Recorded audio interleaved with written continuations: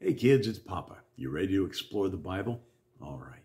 Well, the Bible tells us in 1 Samuel chapter 18 that David returned from the battle and Saul said, "Whose son are you?" And he said, "I am the son of Jesse." And he said, "Well, listen, you're going to stick around here. You're going to be by me."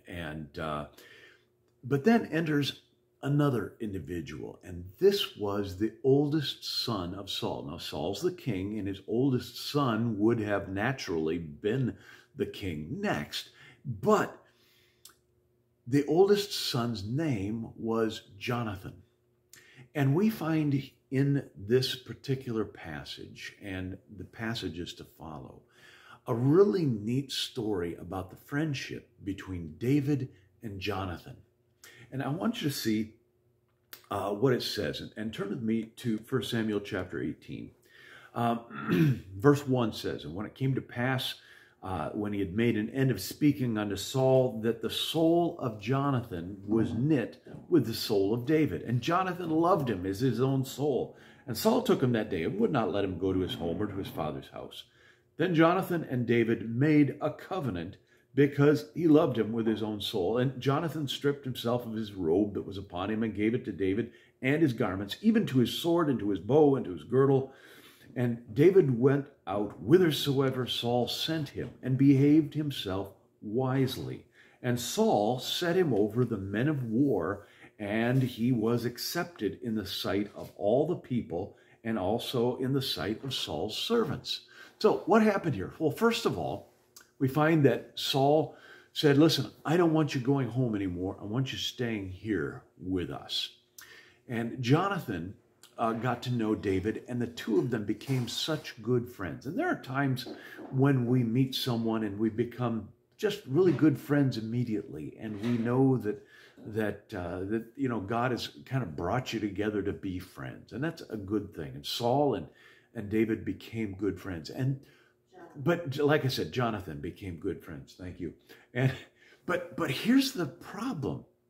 You see, Jonathan was next in line to be king, but God had anointed David to be the next king.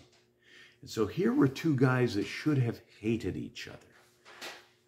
And yet, instead, they actually loved each other. And this is really a strange thing. And there are times when there are people that we ought to hate, but, God just gives us the ability to love them. And that's kind of interesting because, you see, God should hate us. Now, he hates sin, right? The Bible tells us over and over again that God hates sin, and you and I are sinful. So therefore, God should hate us. And yet, for some reason, God loves us. He doesn't love us because of our qualities and our good looks and who we are, No, he loves us because he is a God of love. Okay, you realize that? God loves us because he is a God of love. That is his nature. And that's who he is. Not because of you and me, but because of him. And I think that it is possible for us to do that as well. For us to look at someone that maybe we should hate, and maybe humanly speaking, we have every reason to want to kick them. But instead, God gives us the ability to love them. And, that's kind of the way Myra and I work. We go places where there are people that are very different from us, and there's really no reason why we should love them, humanly speaking, and yet God gives us the ability to love them and to minister to them and to serve God by serving them.